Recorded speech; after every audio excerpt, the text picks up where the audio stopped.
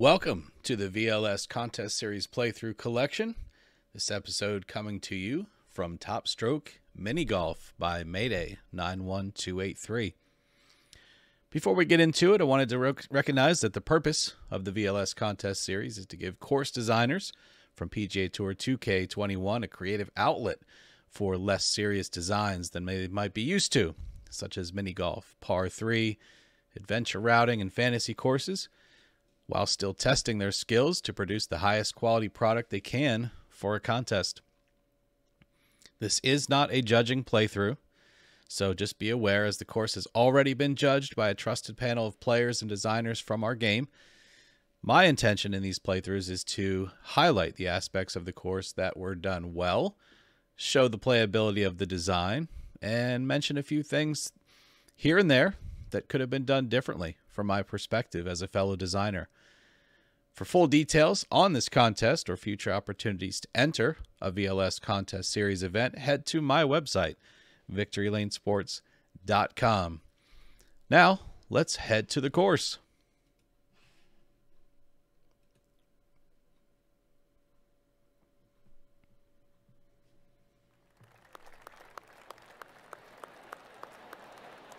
So before we begin, let's take a look around the property. We're here on the first tee, but for all of these playthroughs, what I will do is rise, using the PC camera, I'll rise above the plot. I'll even remove the menu for you so that we can take a nice clean look around. So for TopStroke Mini Golf, we have a course that is based on, one of those driving range mini golf type facilities built in town. They've become quite popular around the United States anyway. Unfortunately, none near me where I live. But a lot of work clearly was put into this environment and the thought behind it, which I think is really a good opportunity in a mini golf contest when most of your golf course is going to be contained within a pretty small portion of the plot that we have available to design on. Obviously, since we're not doing 500 and 400 yard holes in a mini golf contest typically, hopefully not ever. So there's an opportunity to develop the plot around it. Mayday has used some techniques that offer a nighttime view. So it's as if we are done with work for the day. We're headed out with our family to a driving range and mini golf facility. A lot of detail put into this environment. I would encourage everyone to just kind of look around. I mean, here we have traffic lights. Obviously, lights are not in the game, so those are all custom created. And there's lots of things like that around this property. Here we have the TopStroke / Top Golf target ideas. Really cool there. A gas station back here. Some people filling up and getting gas at $3.59 a gallon. I don't know how that compares around the country these days, but at the time that Mayday created this, $3.59 was probably a relevant price. Got different businesses here. We've got a fast food restaurant even down here. People pulling around, going through the drive-through, being served by some very helpful employees there. I hope. It even has the street line markings, and look at that. So really neat detail that you guys can do on a mini golf course that you might not have the plant meter to be able to do on a full course. So that's the property. Like I said, I would encourage you to take a look around any of these courses as you go through and play them. All right. So again, I'm not judging when I do these playthroughs. Likewise, my score does not matter. It's irrelevant to me what I shoot when I do these playthroughs. So I might play well, I might not play well. It doesn't really matter. the judging is based off of playability, technical execution, environment, fun factor. So we'll talk about those things as we go through. But let's begin. Little par 2 here. Makes sense with a hole like this. Oh! How about that? Let's just start off with an ace, shall we? Fun factor is already pretty high.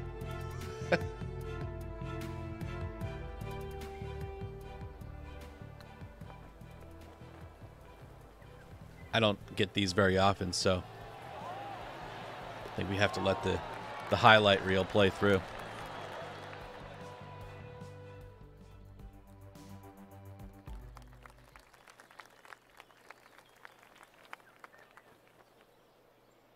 Really nice environment here. I mean, it's right from the get-go, you get just a very realistic vibe.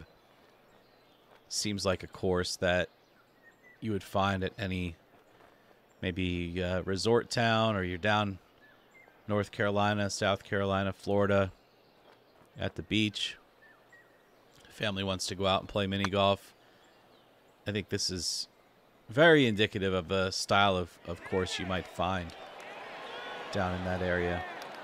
Looks like the bunkers are, at least through these first couple holes, they're there, but they're not really in play. I think you'd have to hit a putt pretty hard to get through that rough to get it in the sand. So visual effect that adds a little something without being too intrusive.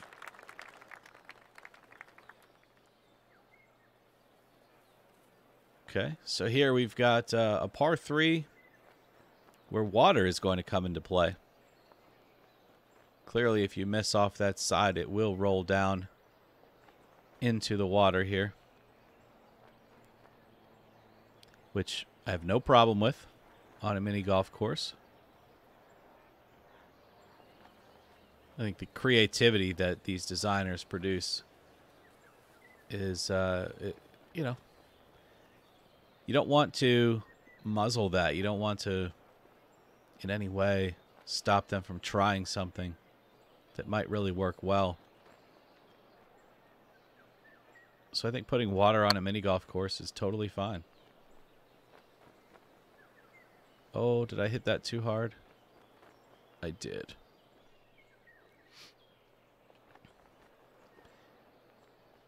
So in the Dirty Ankle Mafia Society, in this type of situation, we would say that you could chip this. You're not on the green, you can chip. I'm not off by very much, so I'll go ahead and try to putt it. No idea how that will produce any kind of result here, but we'll see. Uh-oh. Oh, I'm okay with that.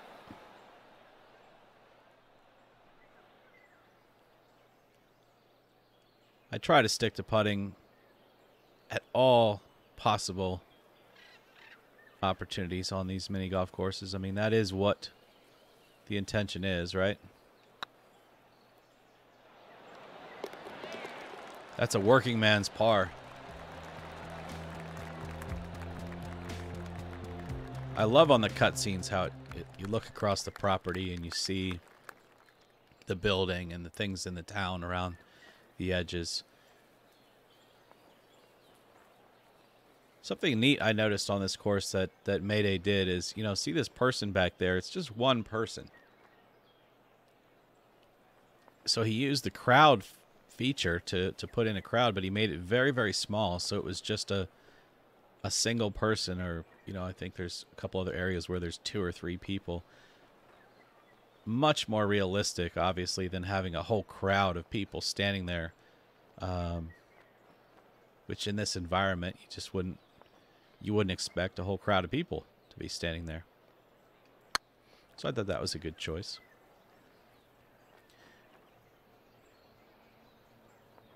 Really smooth sculpting on this course. As we're going along, we notice that it's not a course that has walls. as the barriers. He's using the heavy rough as the barriers. But the sculpting seems to play in nicely with that as you go. It's not unfair. You're not constantly rolling off into the rough. But yet you do have to watch the speed, the weight that you put on your putts. As I did on the previous hole, I hit it too hard and I ended up in the rough. And that was on me. That was my fault. So lots of different styles that you can go with. You don't always have to use walls. Okay, here's a bunker that does come into play. You could hit this putt maybe too light, catch the slope, and then it's going to slope off into the sand. In that situation, I would expect you to go ahead and hit a chip or a splash. If you're playing this course, totally fine. If you were to find this course on the Dirty Ankle Mafia Society, that would be allowable. What's not allowable is to hit a splash from here just to get over this undulation in the green. That's not allowable. You've got to play for this. Oh, I think I've hit that way too hard. Hey, there's a few people standing back there by the concession stand. Oh, I think I see a goat in the concession stand. Two of them, actually. Nice to see the dam workers actually being productive. Now here's a situation where I'm slightly blocked in my view by the tall grass. That's not something that would get points off in the judging due to the fact that you do have ways to either go ahead and hit your putt anyway or use your right stick or left stick, whichever one you're using that's opposite your swing, to click into different views. So since I can just simply do this, if I don't like that obstructed view, I have no problem with that, and I had instructed the contestants that there wouldn't be any point deduction for that kind of thing. If it were every shot through 18 holes, okay, maybe that's going to be something that could have been designed better. But in this scenario, it's no issue at all.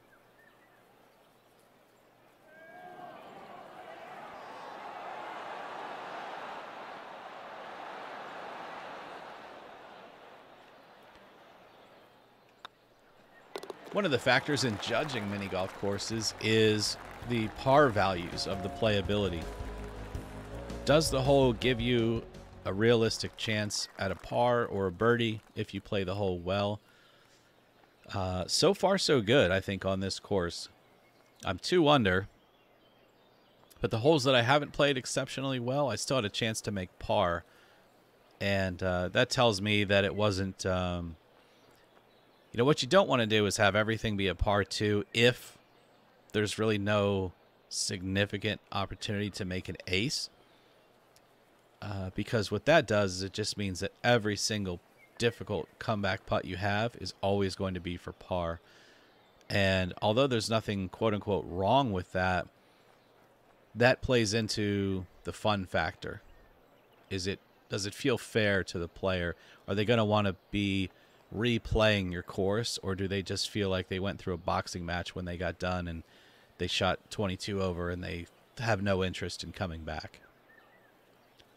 So when designing a mini golf course, that's something you do want to keep in mind. And so far, I think the par values of this are completely fair. I'm going to try to ride this slope here and see if I can get it down. Well, it looks like I didn't hit this one hard enough. I probably got scared from the hole with the water where I hit it too hard and went in the rough.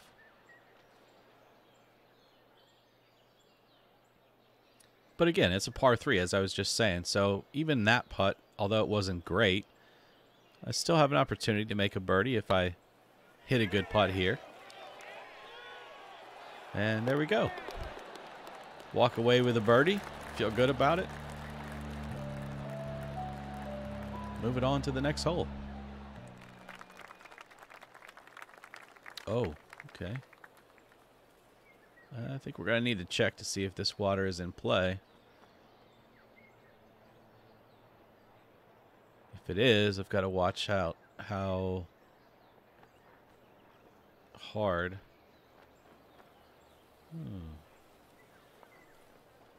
Tough to move the camera around with mini golf. I apologize.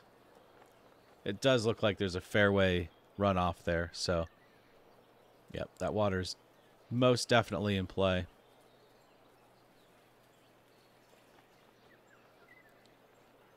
So we'll try to use this slope in the hopes of staying away from that water.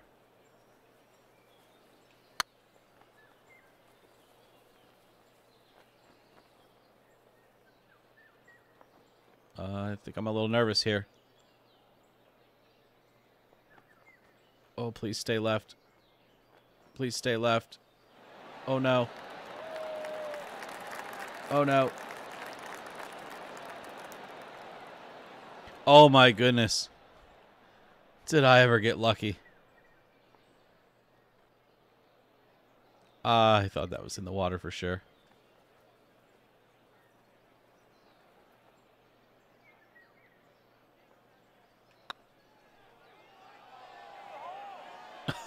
Oh, Victor, come on. I got lucky on the tee shot and couldn't convert it into a birdie. That was fun, though. I like the challenge of that. We got a top-tier pin. And definitely some sand if we run off to the right. Oh, it's a par 2, though. So that indicates to me that there is an ace line here.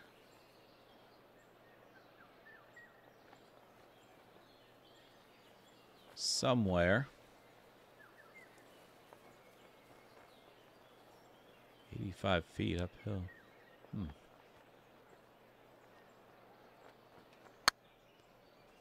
Oh, that's not good. Well, it's not good, not as bad as I thought it was either. Tough comebacker though for par.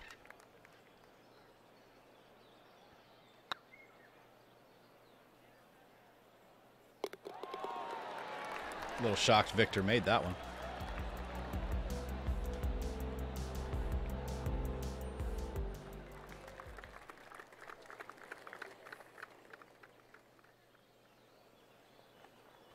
I'm guessing pin 2 must be way down at the end.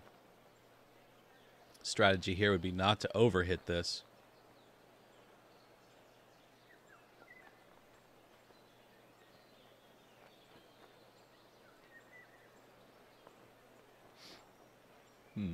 Almost wondering if I want to use this side here or not.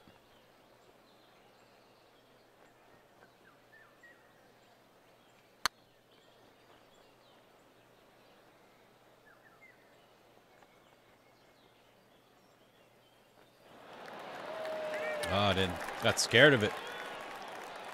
I've hit the last few putts too hard. It didn't want to end up all the way down there, so I got scared of it.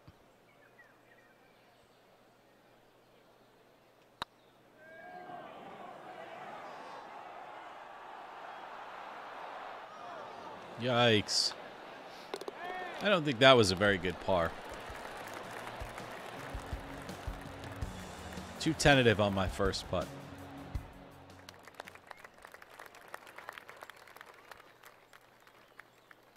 Beautiful view off this tee here. Love that waterfall feature.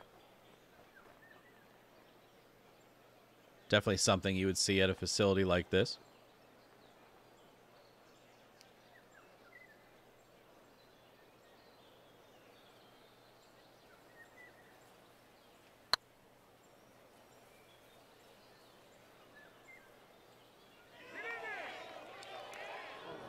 Ooh. Got some speed problems.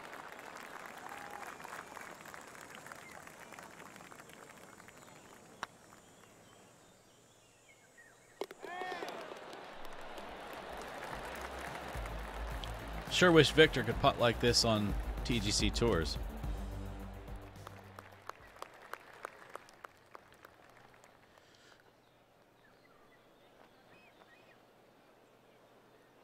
All right. So, and by the way, if I see anybody splash or flop this kind of shot on the Dirty Ankle Mafia Society, you are disqualified from the event. You must putt this. Don't be a chicken. Difficult hole here. Par 3, though. So I'm sure the par seems totally fair. But difficult putt. I'm guessing go right to get left, go left to get right on the tee shot here. So we'll go right since the pin is on the left.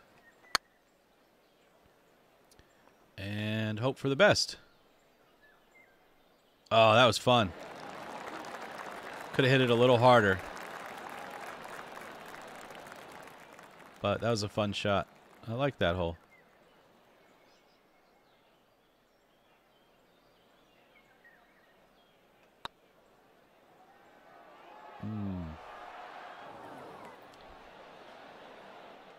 Okay. Challenging. So again, as we look at these courses in these types of playthroughs, I'm not here to judge. You know, I'm here to play through, give you some comments here and there. But our judges are looking at those par values. Is there variety and flow through the golf course? Is the sculpting nice? Is it smooth? I mean, these are putting greens the entire time. So is the putting smooth? Does the ball roll nicely? If there's any object usage, is that placed appropriately? This course here, there's really no object usage used for the strategy portion of the mini golf. Again, no points taken off for that. That's not the style he was going for here. He wasn't going for the windmill and clown's mouth type of vibe here. So there's no points taken off for not having objects used in that way. But if objects are used on courses, I'm going to look at, do they make sense? Matter of fact, you know, in that same vein, if there were just a random windmill on one of these holes, you'd say, well, that doesn't make any sense for the theme of the golf course. So with that, you know, the environment, you're looking at the planting, the aesthetics, the theme. Does everything kind of jive together to form a whole picture of what of what the designer was really going for? So far, I think on this one, it would be hard to argue that it's not very consistent throughout.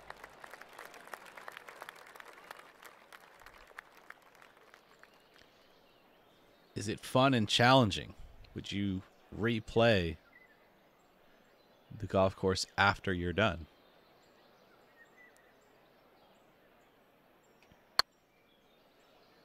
That's a big deal to me, I think, on many golf courses. I play them a lot because I tend to enjoy them on this game. But if you go out here and you have a terrible time and you say, I'm never going to play that again, that course shouldn't probably score real well in the judging.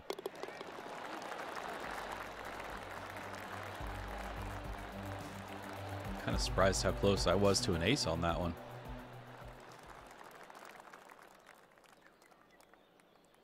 Here we're going to test the straightness. Can you hit a straight putt through the valley? If your speed is wrong, you're going in the bunker left or right. If you're not straight, you're going in there left or right.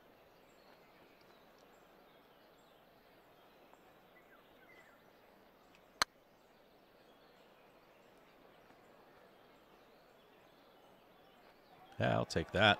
At least I'm not in the bunker.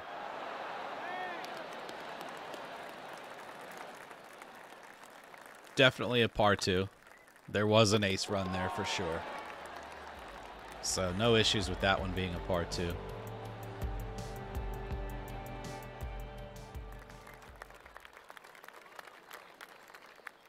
Ah, this one's a par 2.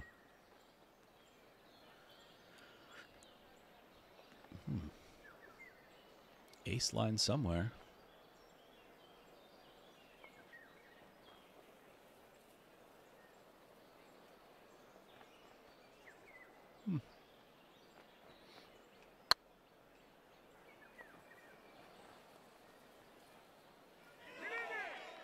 Oh! Well, I guess I had the line way too hard, but kind of glad it hit the stick. I don't think I would have ever made par if that didn't hit the flag.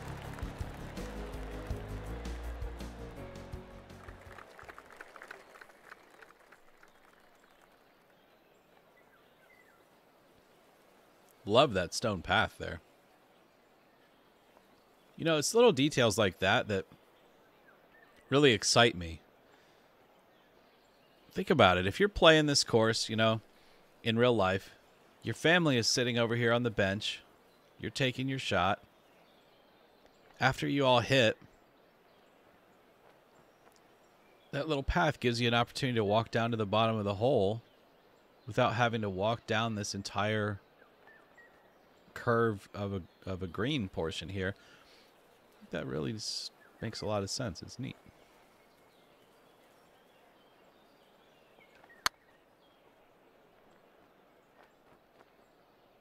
Oh no. I did it again, didn't I? Oh, not too. I thought I hit it in the rough up on the top of the curve again, like I did on that 4th hole. Well, that's not bad. Interesting that that one's a par 3. But the hole before it where I slammed it off the pin, that one, I don't know. Maybe this one feels like a 2 is a lot more likely than that other one. I have to play it more and more to really get a good sense for that, though.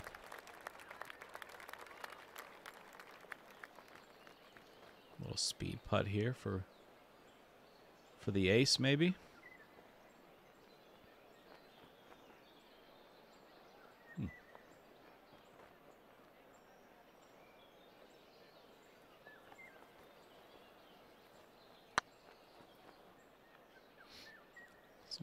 A couple different lines maybe you could take on this. I'm going to try it over here. No, this isn't going to work. This isn't going to work. Way too far to the right now.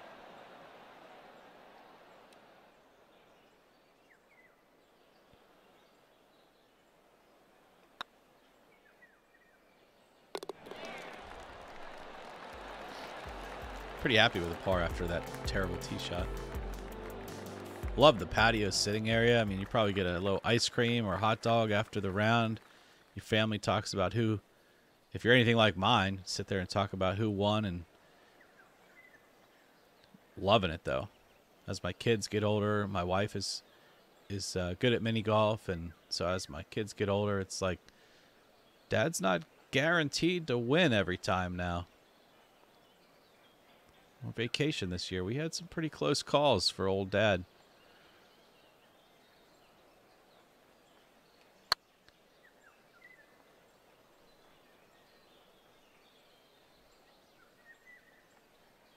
Oh, I hit it too hard.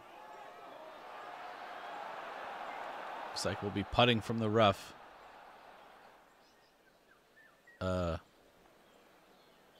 HB. I was definitely in the rough originally.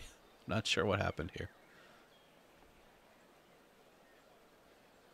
I'll take it.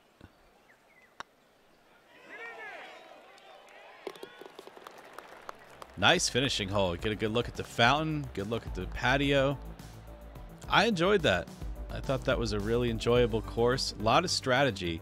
I think your score would get better and better the more you played that one, due to the fact that it's not relying on object usage and bouncing off of this and that. And, you know, it's really relying heavily on good putting, getting the proper distance control, the proper line.